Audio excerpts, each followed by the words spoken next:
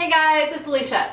Today I am doing another tag. This time it is the Goodbye 2019 tag. I was asked by Lily from Lily of the Valley to do this tag. If you are not familiar with Lily, please go check her out. I will have her linked down below, as well as all of the questions that I'm going to be answering. So the first question is happiest moment. I would say probably, I've had a lot of happy moments. So it's this is a hard one to answer, but I would say probably one of the happiest moments was going back home this summer. So that wasn't a moment, but you know, a 3-week-long moment. I always love going back home during the summer, seeing my family, seeing my old home. So that was probably the happiest moment of the year. And then number 2, saddest moment, that would tie into with the happiest moment of coming back home after seeing family.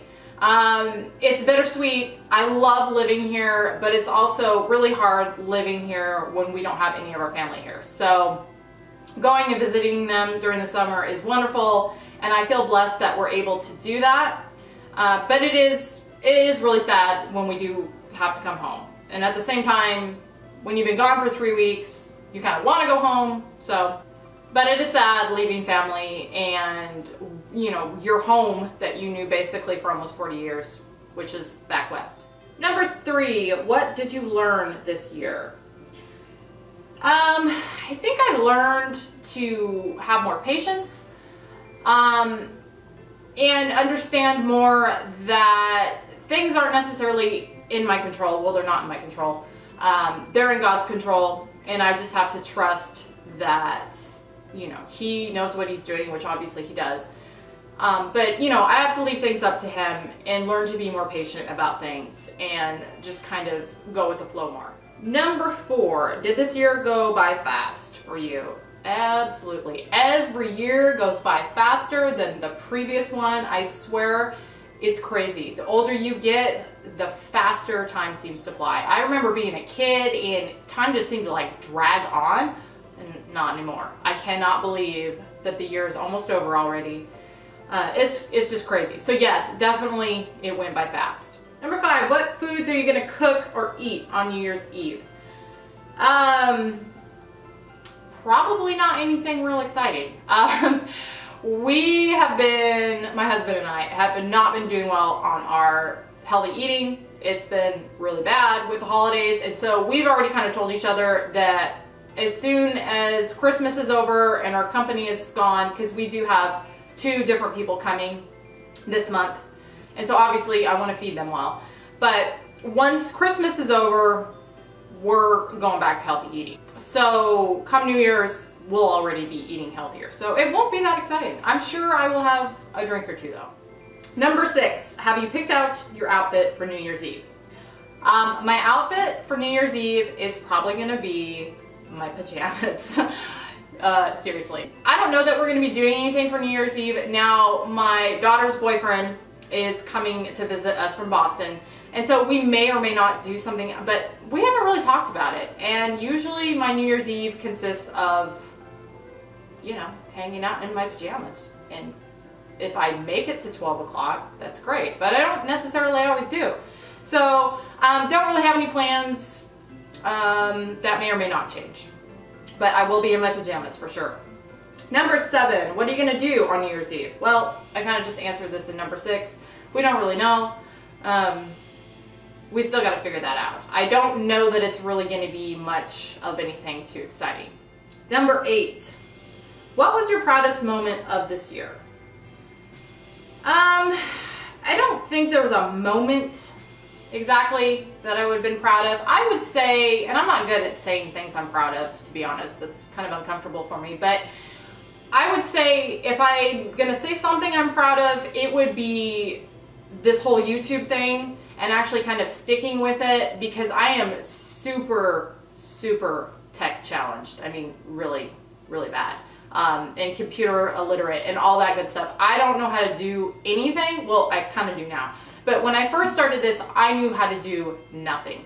And so it was really intimidating to me, and I'm proud of myself for not letting the fact that I didn't know what I was doing stop me from doing it anyway. And even though I started this at the end of 2018, the majority of the time I've been doing it has been 2019, and I feel like that's the time where I've learned the most and grown the most. And now I'm actually kind of comfortable with a lot of the techie stuff. I still don't really know what I'm doing, but I'm able to fumble along well enough. So I'm proud of myself basically for just jumping in there and doing it, even though it really did kind of scare me because I'm clueless, or was clueless. Well, I'm still clueless, let's be honest. Number 9, what will you do different this year? This kind of goes back to what did I learn this year, which is to have patience.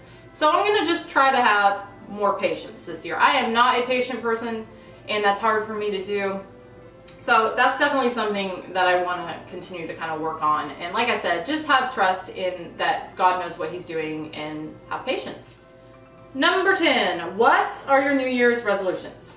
Okay, I'm going to sound weird probably saying this, but I don't do New Year's resolutions. I never really have. It's never been something that I've just really cared to do, I guess. And I don't know how to explain it except for, to me, there's 365 days in the year, and I think any one of them is just as good as any other to try to start making positive changes in your life, or to start striving for goals, you know, resolutions. I think any time is a good time to do that. And I think the fact that there's so much emphasis and, you know, importance put on the new year being the time to make changes, I don't necessarily like that for some reason. I don't know. Like I said, I'm weird.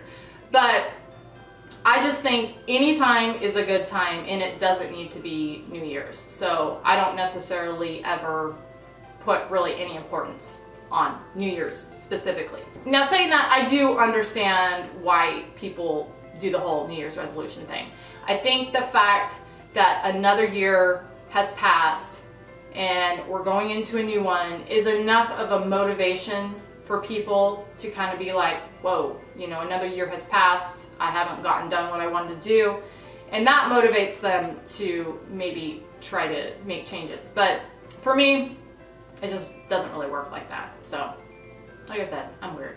Okay guys, that was it. So now I'm gonna go ahead and tag a couple of people. I'm gonna tag Corina from Mommy and Kimberly's Adventures, Jen from Live, Laugh, Love with Jen, Stacey from You, Me, and Alfie, and Lisa from Lisa's Paradise. I will have them linked down below. If any of you guys want to do that, it would be great. If you don't, that's fine too. And thanks to Lily again for tagging me on this. It was a lot of fun. I hope you guys enjoyed this video. Thank you so much for watching, and I will see you on the next one.